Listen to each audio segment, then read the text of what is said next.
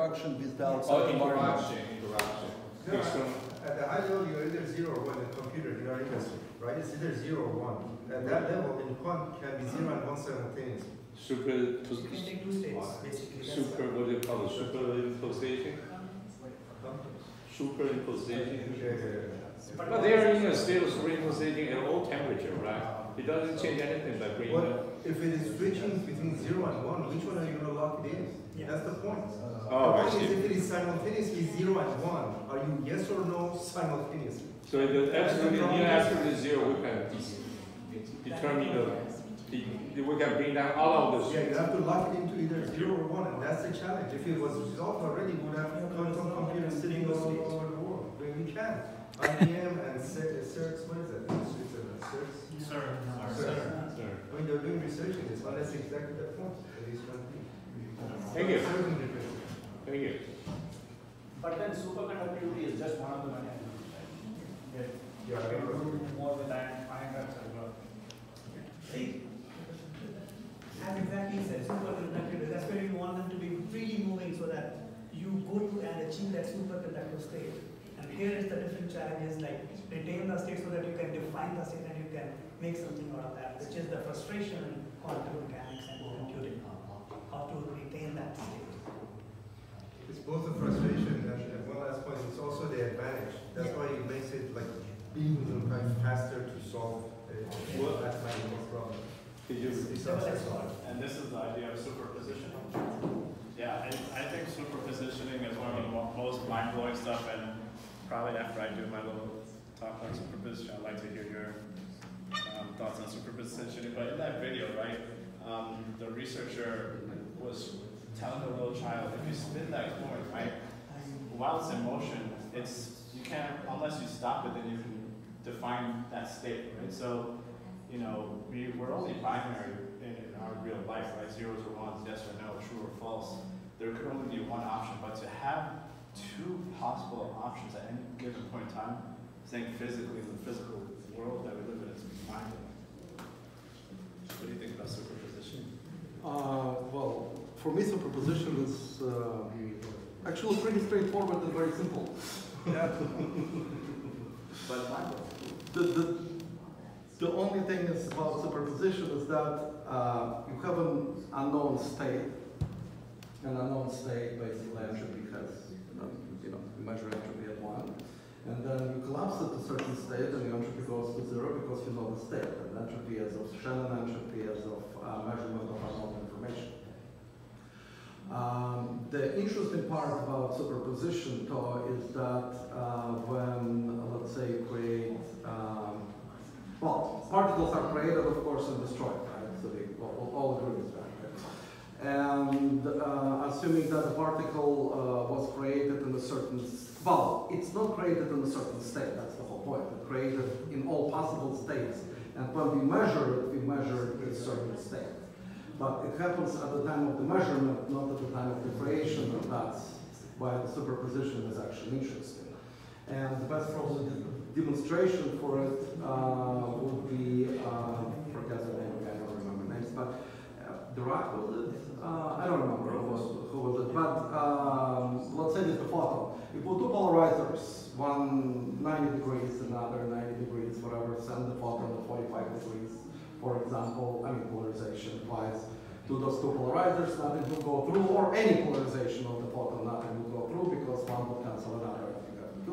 However, if you introduce another polarizer in between those two polarizers 90 degrees at other angles, like arbitrary angle, but not at the same, the photon would all of a sudden go through. How is that possible? But actually, if you do unitary transformations on each polarizer, just using 2x2 matrices for each polarizer corresponding, and the original state of the photon, let's say photon is 1/2, for example, and after the Hadamard and 45 degrees. And then you have a polarizer which would be 1,0,0,0, and another one would be 0,0,0,1, and then in the intermediate matrix you would use the angle, whatever that is. You compute actually, like even on the paper, that in the result you have something rather than nothing, meaning that you would get the photon go through. That because each polarizer you can assume is a quantum gate, and photon is a qubit, right? There's probably only one other person in the room who's following you. Everything's going over my head, Oh, being sorry. honest. No, that's fine. This is such a fascinating field, but it's also a complicated field. You don't have this hardcore PhD theoretical I don't know. physical. I actually, you know what, I studied cosmology. I can talk about black holes much more than I can talk about quantum computing, but, or the universe evolution in general, because that's what I studied. But that was back a long time ago in the 80s, and unfortunately, you know, all cosmology changed since then several times, and now we're talking about holographic principles, stuff, I'm not going to go there. Or antidecider space.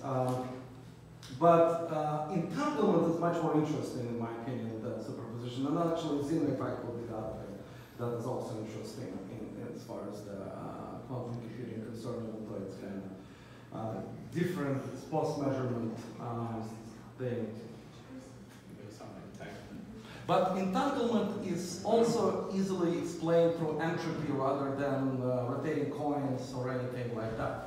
Basically, entanglement stands for the entropy of particle A. Let's say it's 1, right? That's the state, so the entropy is 1. And particle B is 1, but their entropy together is not 2, but less than 2.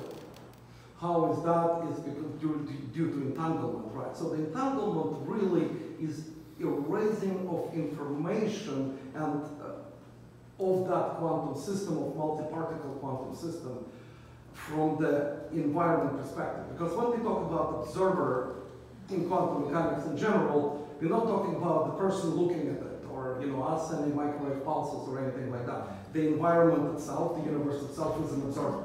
So anything that can interact with that quantum system becomes an observer. Automatically it would collapse the way or maybe not collapse, but it will definitely affect the state.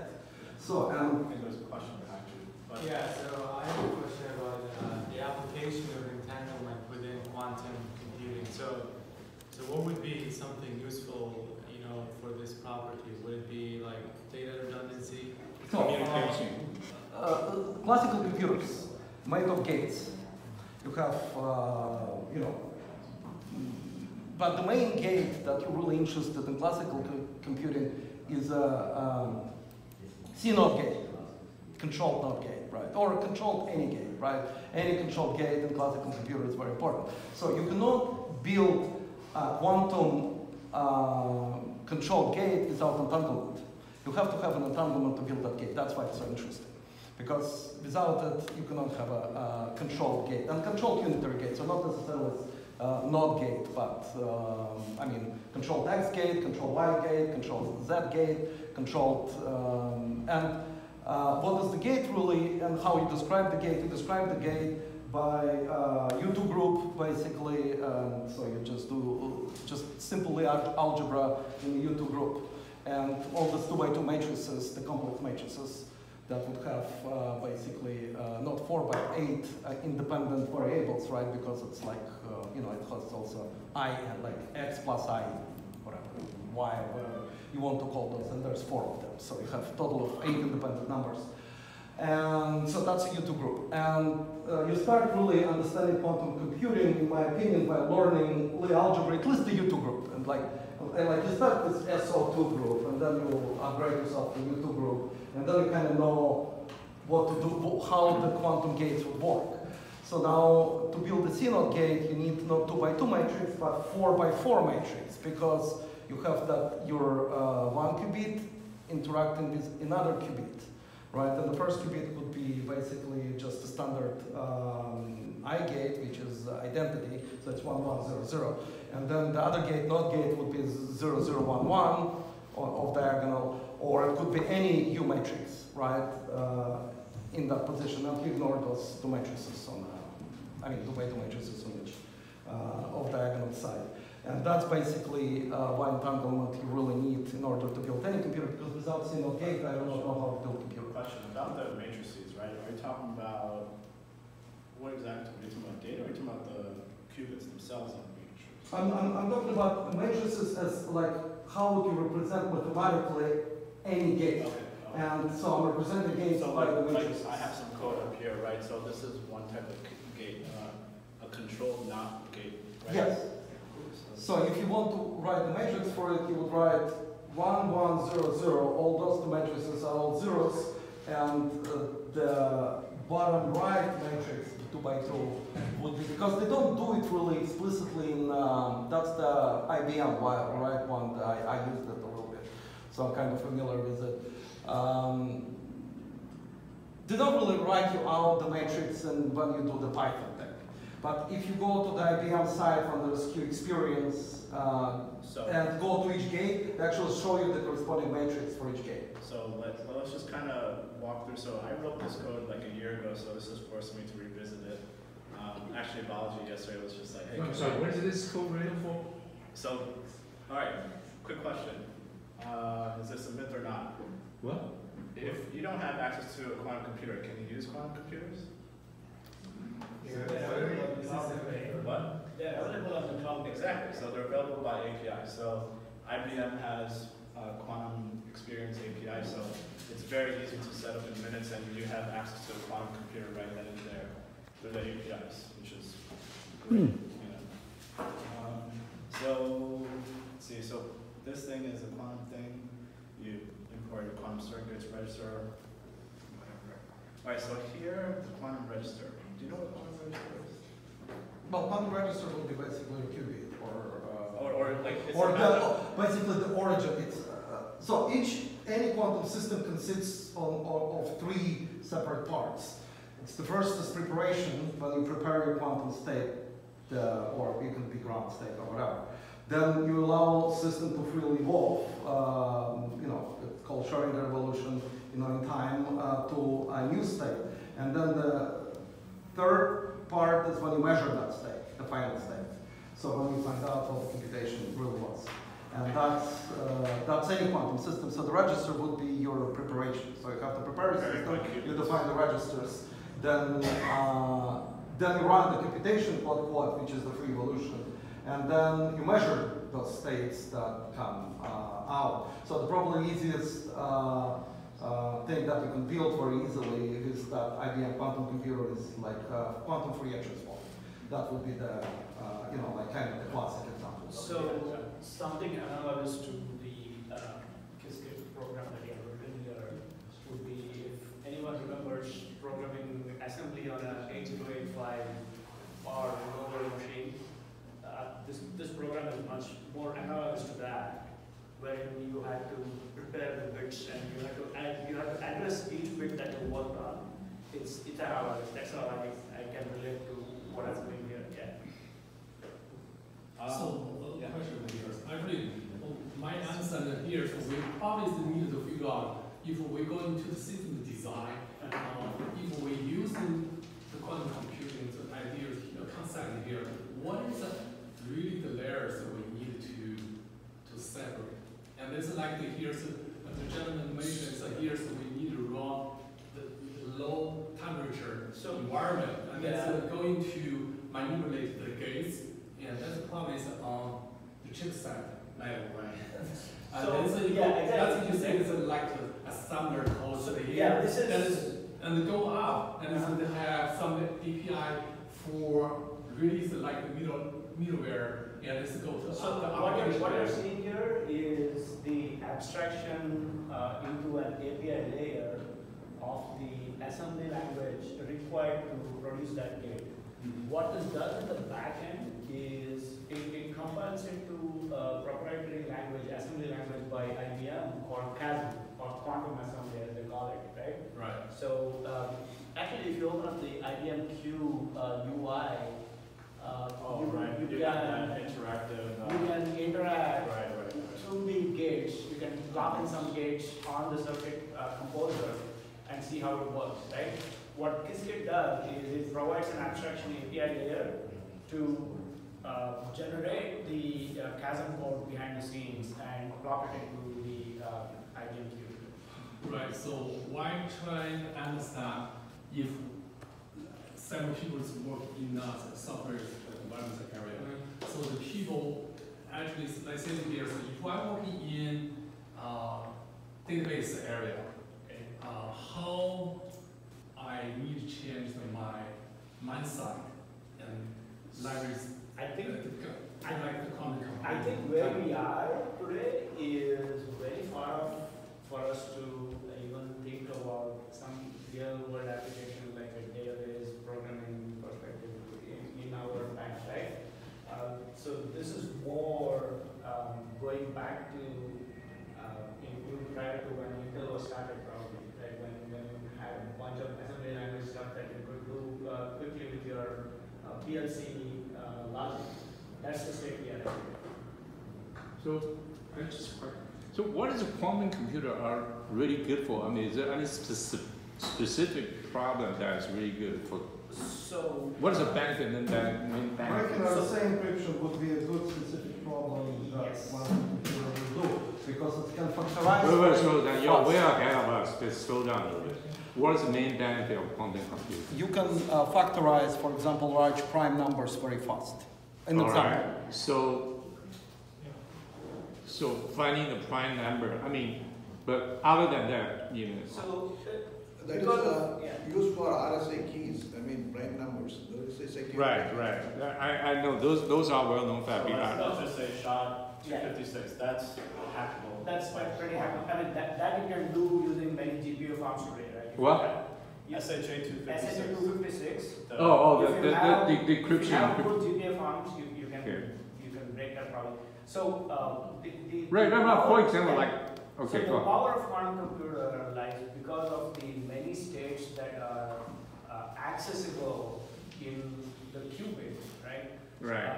The real power comes in manipulating or computing big data sets, if you will. That's one example. Because the quantum computer is described as 2 to the power n. Right. And it's not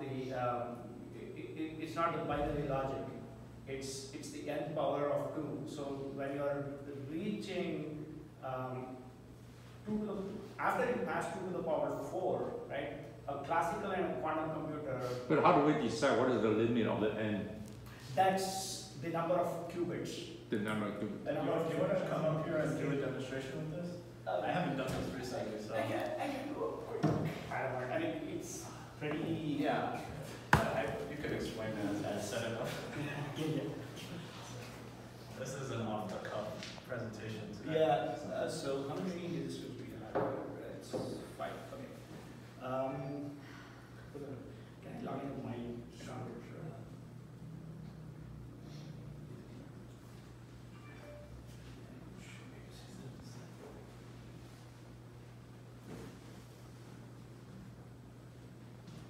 I only had key loggers when I was a teenager, so you're okay.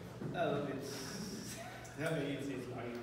So how many cubes as IBM? So the free version that you are seeing here, it allows us access to 5 qubits. So that's only so much you can do out here. Okay. If you are a paid enterprise, then they allow you access to 50 qubits, 50 coherent qubits.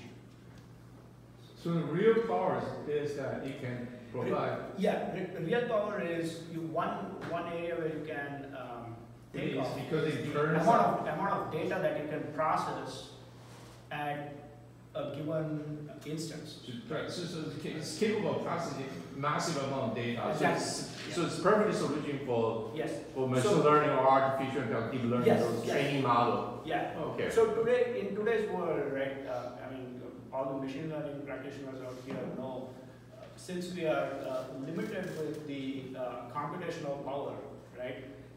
We break down the networks into subsections, if you will. You have layers upon layers layers of simple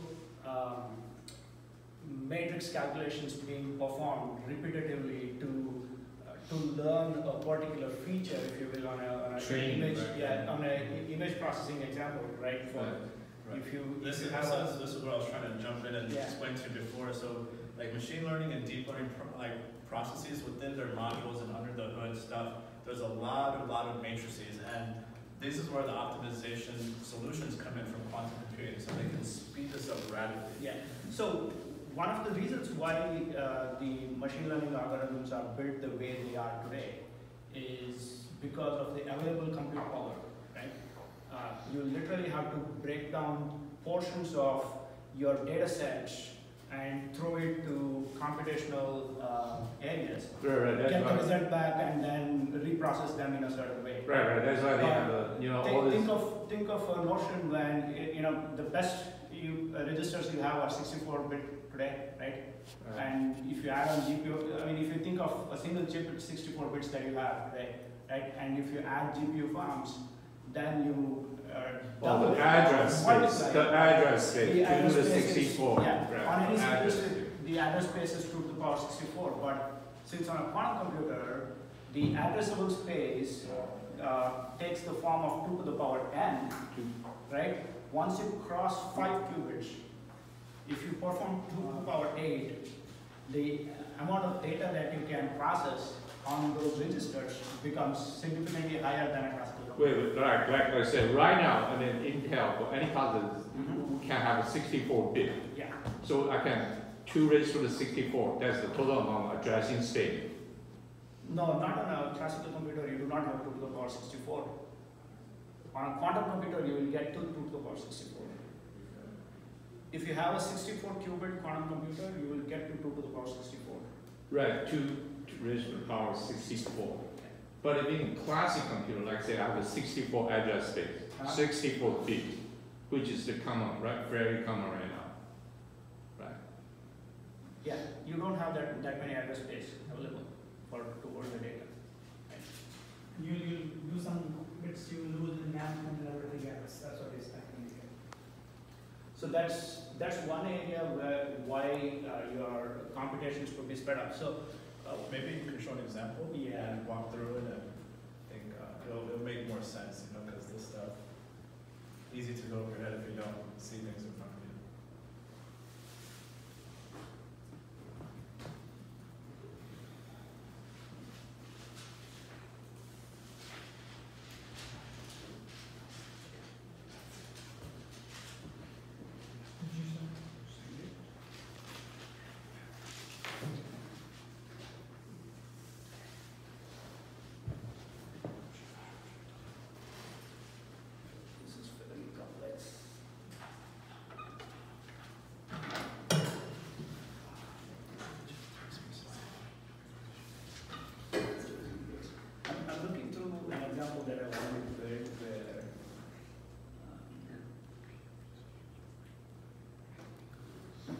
So this is a very simple gate called Hadamard gate.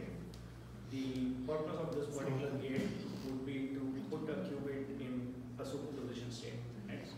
And by the principles of quantum computation, as soon as you measure the quantum, the particular state is lost.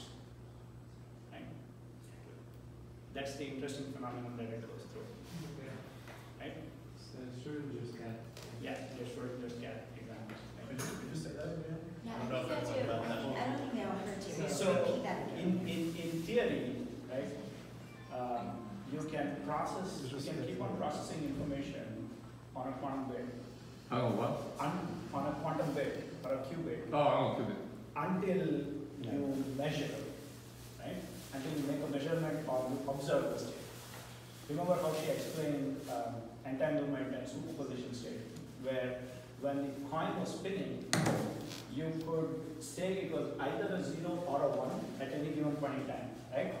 But when you collapsed or when you measured it, it collapsed to, or it came down to a rest with a measurement of a particular state. It was either a 0 or a 1 at that point in time. At that point, it stops. Yeah, once you measure. So when you make a measurement, theoretically, if you want to relate to the spin of that coin, the measurement action is the stoppage of the coin spin.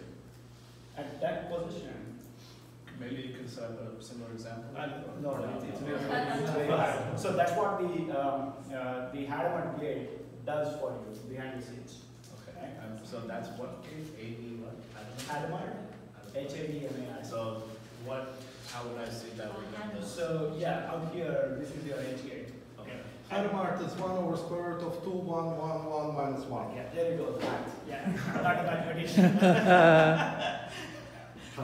Yeah.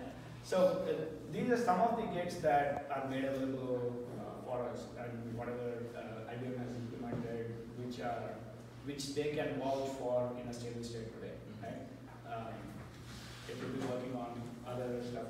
So, for example, why I was relating to the assembly language earlier is I wrote a simple circuit program to add two numbers, 10 and 10. Circuit composer. Yes.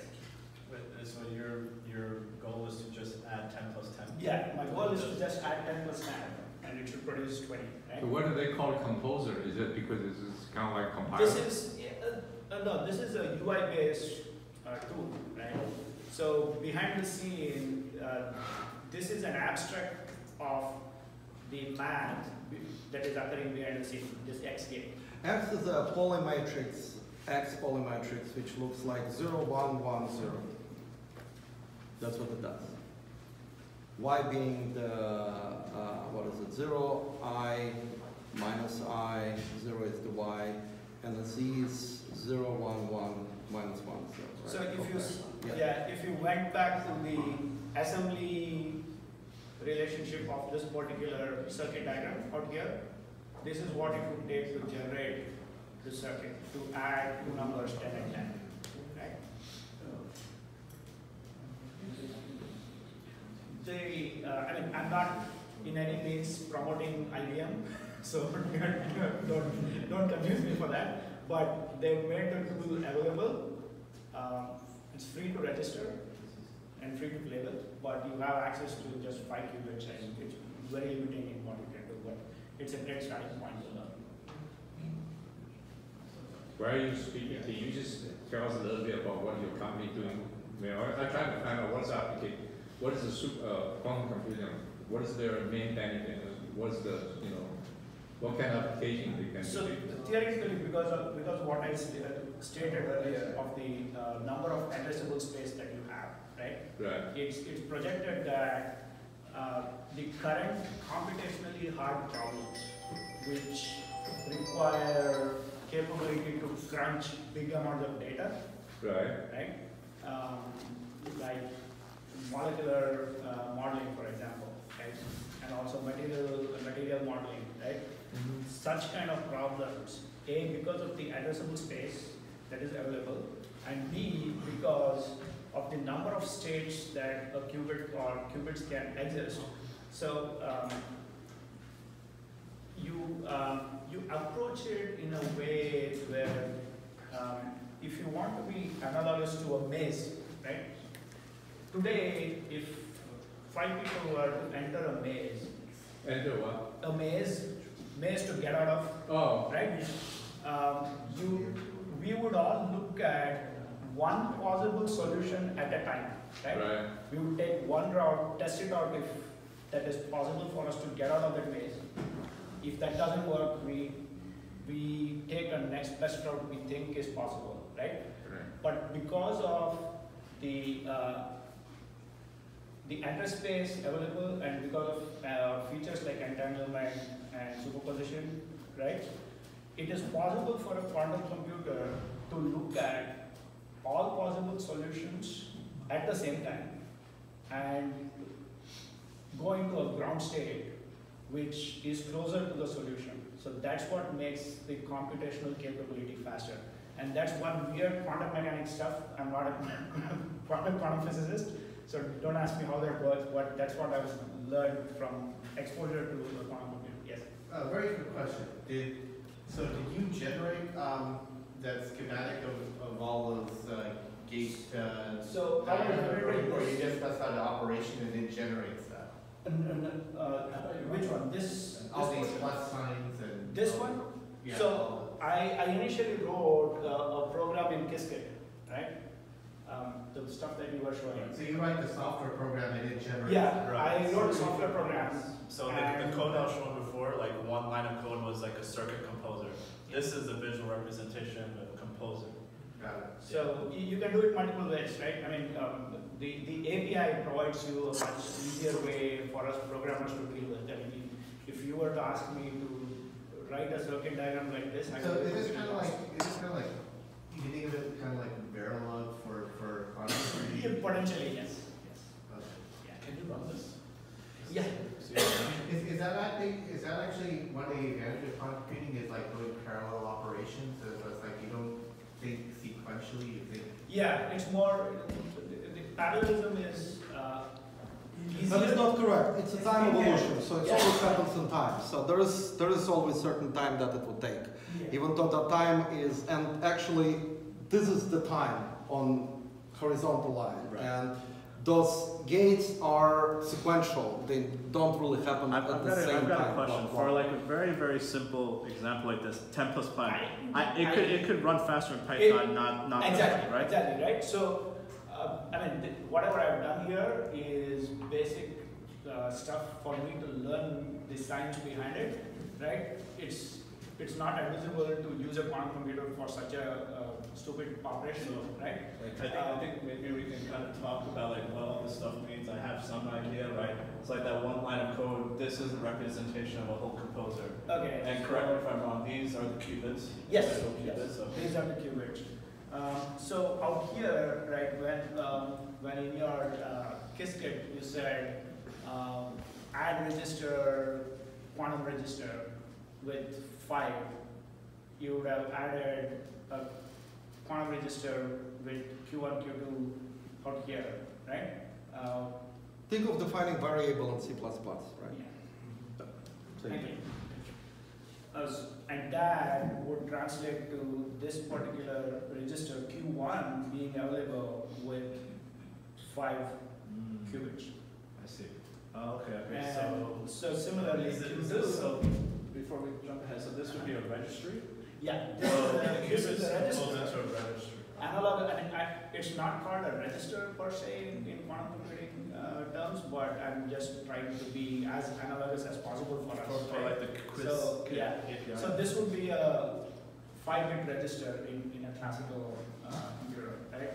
And this declaration would give you a 6-bit register in a classical computer, which is this Q2 set of Q2s, right?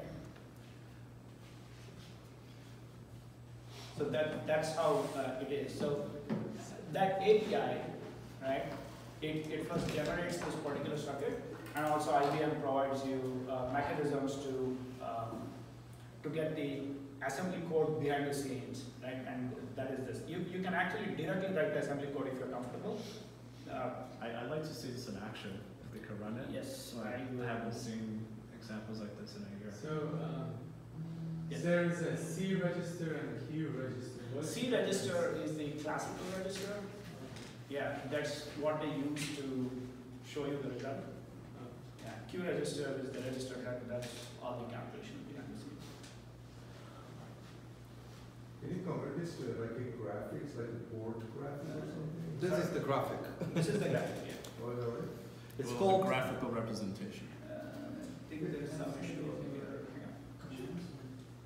It's called quantum circuit diagram. Just call it graph. Oh, graph. Official term. Okay, so it's submitted. It's currently they allow you to submit Based on, instructions in a batch mode, Right. right? It's So not you're waiting in a automatic. queue until Yeah. your task goes. So that's how it's free. It's not like if I execute something, it'll get processed right then and there. It's free for all the researchers and people, but it's still relatively fast. Yeah, You can't complain. It's batch. Like go back to those punch card games that used to submit the tech and then the result will come next. So yeah, they do display the original. So this is all based on probability, right? So if you measure this particular register state, you get 20. Yeah, this came out with a 100% probability of the result being accurate. 100% probability that you added 10 plus 10 Yeah. is 100% 10 plus correct. 10, no, not that 10 plus 10 was added with 100% probability. The measurement resulted. Sometimes you see another state where your probability for this particular result set is not actually 100%, but it is higher than the remainder for some reason, and that is attributed more to the noisy states that the quantum computers are in today, right? And that's what we call as being in the NISQ era. So by show of hands, I just want to know who here like works directly with quantum APIs in their day-to-day work. You?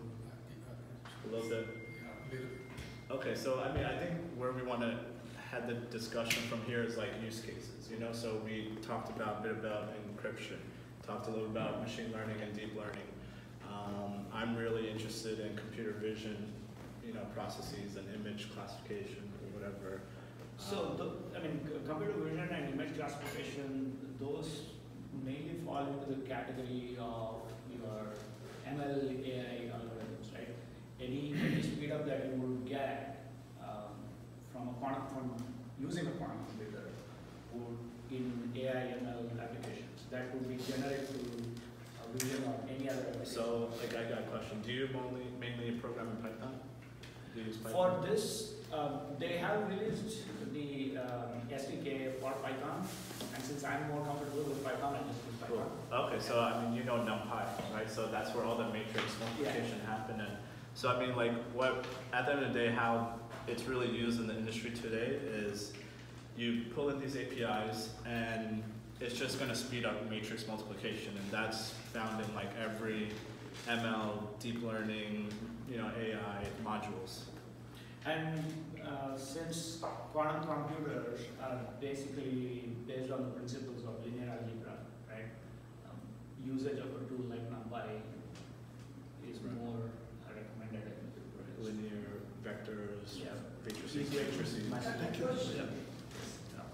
I mean, in the arena of AI, ML, and we have edge computing here, obviously, because we want So to yeah, I am an IoT practitioner as well. Right. And that's where I'm coming at. The thought which erupted here was, and we were talking about simultaneous processing. Yes. Multi-state processing.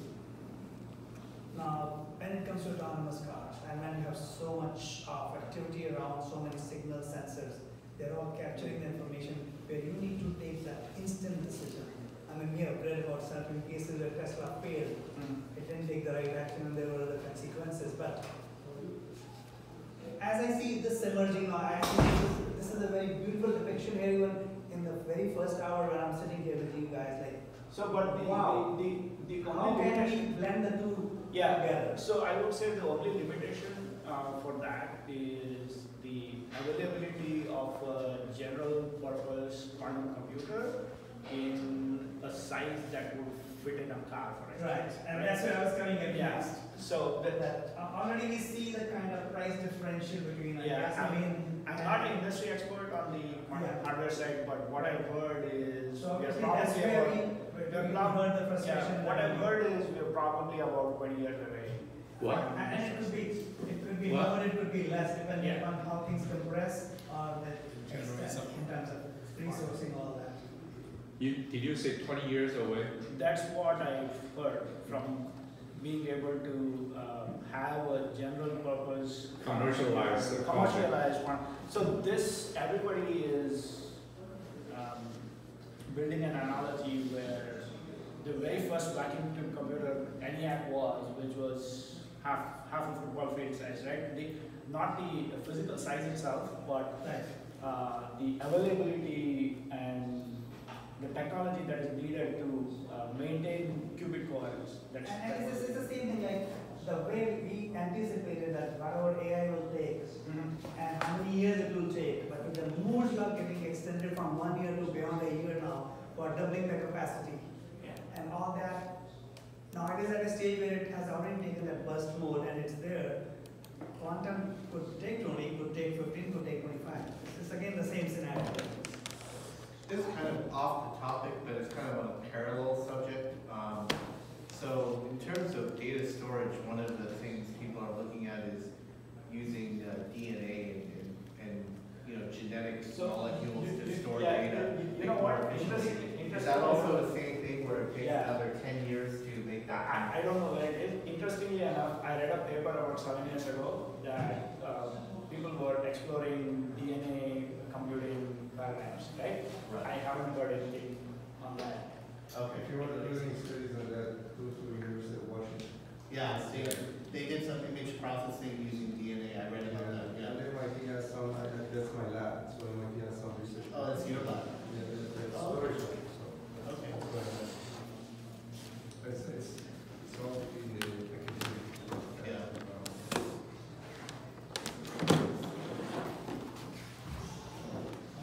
So are we gonna have this like once every 25 years or something? Computers are form factory tools. Next meeting. Where is it presented? I'm done. Thank you so much. Thank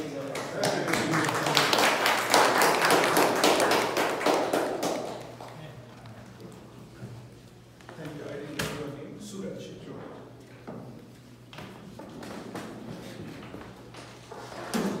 So I think what before I hand it over to you, I just want to talk about one more use case that I know it's heavily utilized in the industry, and that's in the financial space. So investment banks, hedge funds, they're heavily utilizing it because they got tons of money, and they can just throw it around to these quantum groups and just speed up all their There are actually physical problems to solve, right?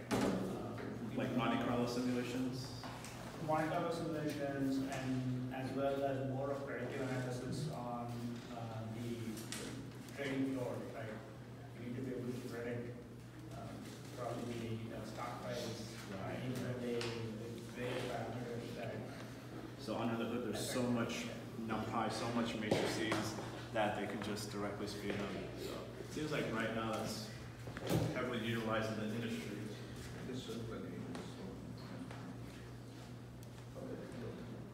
So whatever the use case that we were supposed to allude on for the autonomous car? Oh, that is the one I'm trying to. Oh, okay. So far we have an analytical mind. Now come to the creative part. I'm not an analytical person, but kind of creative. That's why I came up with the idea of using portable computing. So I went for one meetup in Google. They suggested photons can be used as a alternative. So the photon state using filters can be altered using 1 and 0 state. So that is the cheapest one which can be portable. Photons are like light, basically. So the light using lasers, it can be manipulated. So that is the direction, even China, they are taking it. But still in the research projects, because of a lot of errors it is showing, it is not perfect yet. But it is a potential candidate. They say in 2023, they are able to release as a consumer product itself. As a, it is to be a mobile type, which can be used in the cars or any vehicles. Right, 2023. Yes. A portable quantum. Yes. They are. What, China made the claim, or?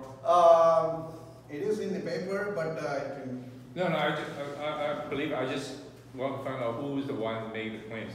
That it's like a PC revolution all over again, right? Yeah, that's right. That's I think where we are, right? Right. So even up until 99, 2000, almost every 6 months we would hear Intel and AMD competing for clock speeds. We don't hear that anymore, right? No. Right. Yeah. So it's mature. The PC chip industry is more mature. People have realized that 64 bits is quite sufficient, and we can have more forms of GPUs than go after this processor speed today, right? I think we'll reach there sometime. I don't know. Well, people are worried about the Moore's law has to find its limit. It's approaching its limitation, right? So you have to find a better way to compute. Maybe this is the solution. But then the real question, how do you commercialize this technology? We're still far away. You mean quantum technology? Yeah. We wouldn't worry about it. Probably it's over 20. Yeah, but didn't he just really say that there's an entity to make a claim by 2023? They are dreaming, not happening. Is that going to happen? You read articles, but it's not crazy every day. It's not I can give this, what is I'm talking about, this photons, using photons. The current state of art is that some University of Bristol, 2 qubits they have entangled on the silicon photon, so using silicon photons. So that is the state of art. What? Can you say that again? Now you need, like they have said, you need large number of qubits. Right. And this, he has said that using photons. So I'm telling you, using photons, what is the state of the art is 2 qubits have already been entangled. So you have got a 2-bit, some kind of computer at present. And giving you the state of the art. I'm not sure. Research. I hear what you say, but I don't really follow, to be honest with you. Actually, all this code range, it needs, say, 100 to 1,000 bits minimum. Okay. Now, present state of art is, there are 2 kinds of computers actually. One is the general purpose is talking. That has reached up to 75 qubits. Another is D-wave kind of computers. They have gone up to 2,000 qubits. But that is a limited optimization kind of computer. What silicon photonics is telling, that has reached up to, that using 2 qubits only. So that portable 22023 is because of that. And that case it has to reach up to that. I hear you. Thank you. Thank you. So I think there was a gentleman here who wanted to talk about autonomous vehicles. I don't know if he's still here. I was interested, or I wanted to learn about it. I don't know if he's still here. Is he? Doesn't seem like it. Yeah, he was like working in the autonomous vehicle space. I don't know too much. Yeah, sorry. Are you going to send these stuff out to the team? So do we the link to the paper or something, or? Oh, link to this paper? Yeah, I mean, if you send, because so if you add me on LinkedIn, I can share you material. Just add me on LinkedIn, and I can share you material. I've already added you. You need to accept me. You've already added. Okay, I'll send it to you. You accept me in the past 20 minutes. I'm sorry, you know, you're busy. Nobody's at all. So yeah, I'll send down information to her. What I'll do is I'll put up a Google Drive. We'll have a shareable link. Biology already set up a Google Drive with a bunch of articles and research papers. We'll add to that, and we can share the link with everyone. That sounds good. Cool. So like people here, is anyone interested in like the startup space with quantum computing? Because I have like one idea. So like, you know, I think space is going to be huge, right? So space exploration and that's like just mentioned, there's many subject areas, right? So one is like low levels, then universe and high level. So I think the problem is the current art in the low level it's pure, right? So it's more like the circle kind of the stuff, but it's not really go up. Use that API to forward some I like, so some people are talking about like autonomous vehicles, and I was like, what about autonomous spacecraft, right? And I feel like quantum computing can really power that through, especially in computer vision recognition and stuff. Yeah, Google's doing with the NASA already. Right. They are doing for. Yeah, they have this thing called Quail, so NASA, Google, they use their deep wave systems, so they've paired up. Yeah. Hey, anyone else have like startup ideas, or if you could start up something in quantum field against a hard problem, what would it be? I don't know yet. One thing I did a course on AI as well earlier, and by looking at the computation power required and why it is so compute intensive, thinking from that angle, I probably would explore application of ML AI on quantum, just to speed up the process.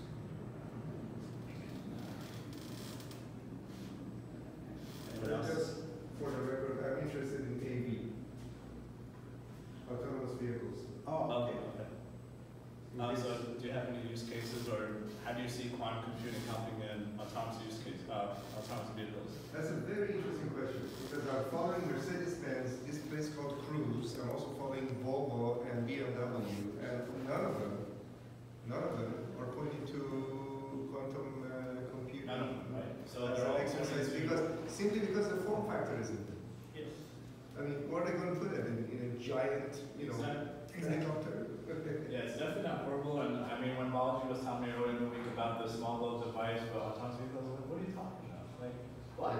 That's not possible. And we were debating like the past few days. We couldn't get on the same page. And I was like, I don't know, what are you talking about? I gotta find this out. So Balaji, is this idea in fruition, or is it just the idea aspect that you're looking? Yeah, I have an idea for autonomous. That's why I named it Qmandala, because it is mandala means in Sanskrit it is a design. So the design which I'm trying to see is like me and Tony planning to start like to level. If anybody interested to join, of course, we need some more people to join as a startup maybe. What is the areas you guys? I'm highly interested in financial applications, Monte Carlo simulations. I know people working right there, and I can write some code, make millions of dollars. I'd like to do that. Also, I think space exploration is huge. So what was the simulation that you were talking about? Monte Carlo simulation, that's the only real use case. I would say 80% of the real quantum use cases are in the hedge fund and investment banking financial space. They're the only ones who have the capital, and the real, as of right now, the real intended use cases or probably use cases. You mean to say fintech is the area? Fintech, right now as we speak. There's any use cases for the security area? Oh yeah, the security area, encryption is huge. Passport encryption is the other. And Right. China and Russia and probably NSA are very much in. So this is interesting. So who follows Bitcoin? Oh, we had some blockchain people here. Blockchain. So blockchain, Bitcoin, that's built off of SHA-256. If you ever see Bitcoin vanish, like out of thin air, I probably hacked it. All right. Who knows? You have APIs readily accessible, and we could just put our heads together and really just crash Bitcoin if we want. It's around the corner. It's literally around the corner. Like not even crash, like take it out of existence, bring it to the void. Like just won't even exist anymore. Because that's what these quantum principles do. Once they start interacting with something like SHA-256 stop the blockchain. No more stuff the blockchain. Well, I mean, it's blockchain. So there's this one cryptocurrency I follow. It's called IOTA, and the reason why they're significant is they're the first folks to incorporate SHA-1024. So researchers are already ahead of the game figuring out what's quantum encryption proof. So SHA-1024 is quantum proof. So IOTA. You're going to use the content IOTA. I would say SHA-2 whatever algorithm, it's just limited by the amount of compute power that exists in a quantum field, right? So I don't really know that I would say 5 years from now. I don't know, look it up. We have to find out like SHA-1024 too, like at what point, because of course this is evolution, right? People are just, it's interesting. So you say SHA-1024, that's a separate blockchain system than the rest of it? Well, no, that's just secure hashing mechanism. Yeah. So the NSA first came up with SHA-256, and between you and me, NSA is probably the one who developed Bitcoin. So they developed SHA-256, and it's pretty old technology. I can do So less Tony, than 10 years. one curiosity question. Yeah. Are you technically invested in Bitcoin or financially also? Oh, I have a long history of Bitcoin. I was in my 7th grade when it first came out. I followed it every day of my life. I made some very close friends of mine, multimillionaires. I made some really good money and lost it to a Chinese scam. So when people talk about regulation, I think it's a great thing. Protects investors. I cried for a week because I lost $500,000 in 2 seconds. Wow. And it's because I sold at the top when it was over 19,000. I locked in all my profits, and then I got really greedy and selfish, and I was like, I want to short this goddamn thing. I sent money into this thing called the Web Club, the Chinese scam. I was sending money all over the place, Coinbase, Binance. It was just, you trusted it during that time. And during that peak, holy crap. I didn't do my homework. It was a complete scam, lost everything. You know, there is a correlation between the blockchain and the interest rate. So the whole market is collapse when the Fed begin to raise the interest rate.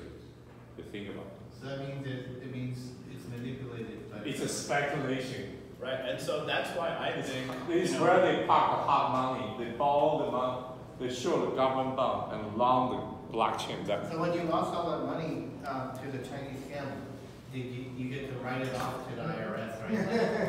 In your dream. I don't think it works like that. If anything, I probably get 3,000. I think that's a cap for losses. You put it in your tax return, Mr. IRS comes after you really fast. No, because they'll find out anyway, so you have to show them. No, their technology is so back in the day that they have to acquire startups to keep track. They're not going to find out who made money or not. They really can't. Do you still play with the, this Bitcoin? No, or was it that? No? No, it's going to go quiet for a while, and then I think it'll pick up. Unless I hack it and take it out of existence. Oh, no, I can't stop at 8:15 because just 10 minutes you can. And I don't think we're the best use of time. So maybe if you guys want to do a follow-up one, we can do that. Or, I mean, you can talk. I mean, if people are here to stay. Yeah. I'm the one out of time. So. Yeah. Right. Is that, you are talking about Sorry, there's 2-minute conversation going. What's your thought on that? Are you going to have this regular meeting or Is that something Balaji can answer? What's your question? What you want to talk about? Is that a mobile car? Autonomous? Yeah, that's we are looking for. No, he's talking about AI and recent development, classical one. Oh, yeah. Classic one? I mean, not quantum, it's just... there's a new topic. There is a second topic, yeah. Can you give a brief synopsis of what you're going to talk about? Sure. So about a day and a half, you guys reached out and said you wanted to talk about AI, but more from a fundamental perspective. So what I did is I just grabbed 3 papers that were published in 2019 and sort of take you from a fundamental approach and like once you've gathered data, how to extract knowledge from it. So I picked 3, not knowing how much time we would have, and let you guys pick what you want to talk about. But there's a relatively new architecture that has taken hold of that falls between RNNs and CNNs, if you guys are familiar with blocks. And those are known as transformers. So I thought if the crowd in general doesn't understand transformers, that's where the conversation is moving to next, which is known soft relationship across lengths. So the second one that I have is related to LSTMs in any way? So it'll be the next thing, now what? So RNNs, LSTMs, CNNs, which will come in LSTMs. Correct. Then I picked up another topic for you guys thinking it might be interesting would be if you guys are interested more into architecture. So transform is a type of architecture. So I picked up something known as efficient nets because one of the biggest problems with architecture is how do you scale them? Should I go wide? Should I go deep? Should I go higher in resolution? So I found a paper that answers that, and actually we've had very good success with that as well. And then the third one I picked up is just to show you what's happening in the third field of study that's not discussed a lot. So you have supervised learning, which is association of inputs with outputs. You have reinforcement learning, which is goal-oriented, but there's a third field of study known as unsupervised learning or self-training or self-clustering. So there's a very nice paper that I found on that basically takes 1% of classified data, so semi-classified data, and gives you about 85% accuracy off the bat. And then it exponentially scales. So again, just seeing where the room was, we could talk about either one of those or sort of progressively go through that. But I don't think we can do justice to either one of them. It'd be sort of just forcing it down everybody's throat. So how about we just pick another day, we can get together if this is a topic that's interesting. Another day, Let Balaji know. For today, just so we know what's coming up in the future, can you maybe just bring up a notepad or text? I'll let Balaji do that. right? He owns the talk, let him do that. All right. And maybe what we can do is, if AI is of interest to the group, and if you guys want to get into this in a big way, maybe what we can do is, I can dedicated AI. either a dedicated session, or what we could do is, because people have varying depth of understanding on the documents, what I could do is I could maybe pick like 5 or 10 documents that I feel are relevant publications in 2019. So there'll be some sort of freshness or newness in the data for you guys. And probably find something that's fundamental, like there's a new activation function, why that makes sense and why it's working. We could talk about blocks like transformer, why it's different than LSTM with soft associations. We could talk about architecture, what is happening in there, and so on. So just pick something from every aspect of AI, and then just spend like 5 or 7 minutes on a relevant paper that has moved the conversation forward, if you like. Unfortunately, most of the papers that I'm familiar with are from DeepMind. So I'm not sure if any of you have a bias that you rather not, but I just find them to be very well written, very well thought out, and very effective for me, and they're easy to implement as well. Great, So, Good, very good. We have. Can you also tell us a little bit about yourself so that Sure, let's do that the next time, because again, we're Yeah, way next, past yeah. time. I have to get going. So Yeah. I'll let Balaji set up. Yeah. But if it is relevant, just take a moment, let him know, and then we can set up the subject. Yeah, I definitely participate. That's good. Okay, whole new version. AI. Yeah. So question is it possible for you to share the doubts on some of the shared folders? Because actually before we go to the next. That's very reasonable. What I'll do is the papers that I pick, I'll just put them on the meetups if you guys want to read it. It's not a problem. Yeah. They are dense because remember, I don't suffer from the thing of reading them 1 week before. I'm reading them throughout 2019. But what I would suggest is, do you guys regularly read publications? Is there anybody in this room that say maybe reads 1 a week or something like that? Okay, so most of you don't. So I'll tell you the trick that I use, and maybe if this resonates with you or not. Can you pull up archive? The Cornell archive database? Just pull up anything. I know I have 2 groups, they mainly focus on deep learning. One is here, one is in the UCSF. They are reading thesis, every week. Yeah. So, if you get to the Cornell archive, you can pick up any of the papers that are published, right? So the trick that I use to filter through papers, so every morning or night what I do is, I just grab the paper and I read the abstract, and then I read the results, right? If abstract is something that interests me and results are real, because what happens is, this part is really sexy, you flip it over to the results, and it's like a peanut improvement, right? So it's great if that's the game you're playing, but has no commercial value to me. So then I just move on. The third thing that I normally read is the conclusion, and then I just map it in my mind as, oh yeah, that's what I've done, and here's the unique step that they took, and that's the only takeaway that I want. But sometimes, these papers get into a really unique way of approaching the problem, or it's a subset of the field that I'm not so comfortable with, then I read the whole paper, because humanly it's not possible to make through so many of these. Right. So I try to average about 3 papers a day. Wow. Wow. Well, they publish approximately 1,500 pages or publications, a week. Uh-huh. So even if you wanted to just take your favorite authors, there's always something coming out of them, right? So that's sort of what I do, or that's what works for me. So but that doesn't mean I have to search do in the archives. Where do you go? Okay, so let's start. Cornell University.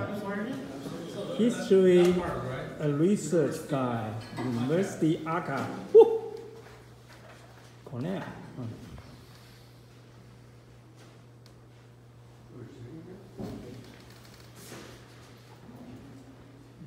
So another suggestion, this group you want to meet every week, something like that.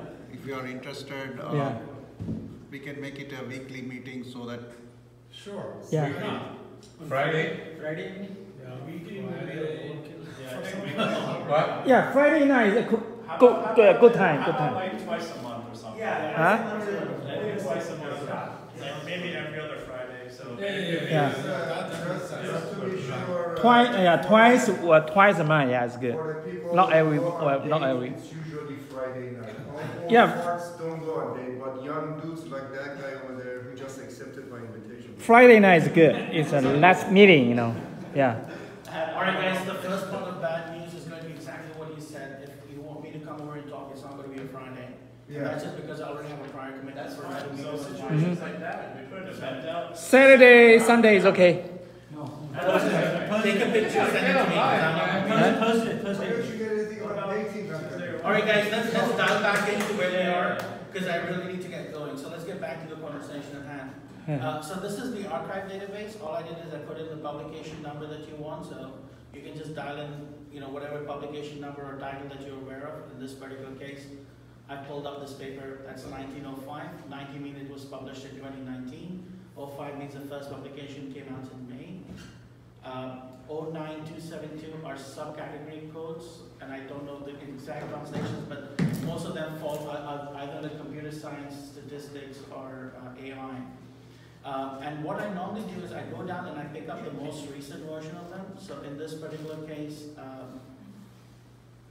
this thing is covering any. I just selected something for you. So what I would do is I would pick the latest iteration. So I'm going to click on V1 down here. And then I'm going to get into the PDF.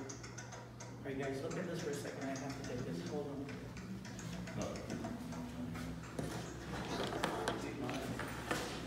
Who follows DeepMind here? Anyone follow DeepMind? Yeah, DeepMind was a hack, just be laid off, right? Yeah, lay off because they lose a lot of money. Yeah, so yeah, Google fire the DeepMind's vice president or something. Yeah. It's still part of it. Huh? DeepMind is still part of Google. Yeah. It's still, right? But they lose too much money. Yeah. All right. So this is basically how you pick up archive papers. This is an author that I follow very frequently. So that's the reason why I know about his work or how I reached this paper. And as you read more and more, he's the guy who first did the NT paper as well as the Turing paper and so on and so forth. This is one of the papers that I was going to cover. This one has great insight to it. As you can see, one of the edges that I really like about this paper is if you just look at the graph right up here, it tells you with approximately 15 images on your regular architecture, your best shot is you could get about approximately 40 to 50% accuracy. But with this technique, right off the chute, with only classifying about 10 to 15 images from a class, you can start off the bat with about 65% accuracy. And there are ways to improve this. There's something known as NCE, which is noise contrastive estimation. And you can see how quickly you scale up. Right? And just to give you a perspective on the depth, I'm totally butchering your laptop now. I just want to show you the conclusion, right? Right? I mean, so what you're doing, how many people in here have a general understanding of AI? Sure. Oh, good. So this all will make sense to you, right? So what they've done is they've done modifications to it, so for your mental reference, right? So they said if I took simply a semi-supervised, meaning I gave it some data, and the rest was just cluster knowledge set to self-assemble, where I would be. This is if I take the best rest net, where would I be? Instance discovery is a little complicated, so keep that out. Exemplar is also a little bit complicated. Rotation is nothing but what you do is you take the input data sets, and one of the augmentations that you do is rather than simply doing 60, 90 rotations, you start doing more number of rotations, but you track the rotation numbers. It's actually a very, very powerful routine, and if you are familiar with WAT and WAT GT techniques, rotation seems to add at least 4 basis points to it, so that's brilliant. And what they showed is no matter what you use, this thing is like 2 orders of magnitude better than that. Oh, here's WAT. If you guys haven't, and if semi-supervised or unsupervised learning is interesting for you, sure. I would strongly urge you to read the WAT paper. And WAT with entropy is a part of the same discussion. This is the same publication. And this is nothing but they basically took WAT, entropy, and they added the rotation augmentation to it. And they did get a bump up, as you can see, quite significant. Wow. rotations of a big deal. Now guys, just for a reality check, I mean, don't do this rotation thing insanely. If your data set has an orientation bias, then don't do these augmentations because you're basically making the supersets indifferent to that, right? By introducing that and saying it's the same entity. So just be careful, make sure that the data sets that you are using are rotation invariant. I guess I'll just leave it at that. Right? And if you guys want to read this paper, this is like probably one of the best papers I read this year. I really like this a lot. But it might be a little bit of a big bite if you're not familiar with this. So I would suggest read the preceding paper from this, which is just the CPC paper. And what it does is it explains to you what info NCE means in a more broader sense. And then you can go ahead and read this paper. It'll make a lot more sense that you've. And if you just want what the NCE paper is, it's referenced by the author right inside the document itself. And there's a whole section for, here you go. So it's reference number 14. So that's the paper. It's a very short read, but it's brilliant. So what they've done is they've taken NCE and informational bias and used both those logics together, right? So just generally speaking, are you guys familiar with NCE is, or noise contrast investigation? Are you guys familiar with facial recognition? So you guys know how Sesame's networks work? So the general idea is you take an image and you basically say, hey, here are a bunch of, so I'm talking about the triple network, right? So you say that, hey, here's a bunch of pictures of the same entity. So pictures of here's a bunch of pictures that I would like to affiliate yourself with. So me and him together should still be in a close cluster. And then I say, okay, here's a picture of Balaji and another group of people, and I want you to exclude them. So these are the negative samples that they produced, right? So CPC uses something similar to that. What you do is you say, here's a bunch of samples that belong, and here's a bunch of samples that I'm certain don't belong. Now if you keep shuffling this again and again, you'll start seeing various combinations of the population come through. So different images of me will be closer, and images where I am with someone will be at a distance but still relatively close to me, and images that have no occurrence of me will be further away in relative terms. Right? Now depending on how you take the dimensional sensitivity into it, you can now hash the data in very interesting ways. So for example, we might all be aligned in the axis of skin color, but we might be all misaligned based on the color of our iris.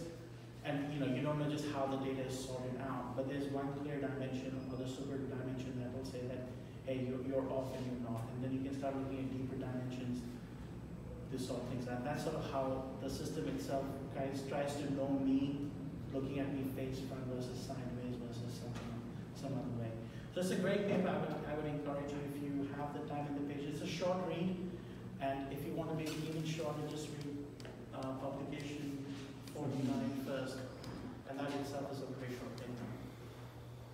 So just as a reference, I'm not sure what pace or how much depth you guys want to go into, so let Balaji know and let me know. If you guys want to focus on a paper and go infinitely deep into it, or you want to just get a flavor of what's out there, we can do that as the case may be. All right, guys, you don't have to stay here, but I gotta go. All right? Good, very good. I like the flavor first. Then get the. Hold your thought. What's your question? Oh, I'll have Balaji publish them. Very good. Thank you. No worries. Can you just, did you write your name? I think you already have my information from the last time we spoke. Yeah, there would be another room. Correct. Yeah. So if you just dig up, you'll find me. I'm putting them. So we finish? So many brilliant people that We finish? Yeah, we're done. Good.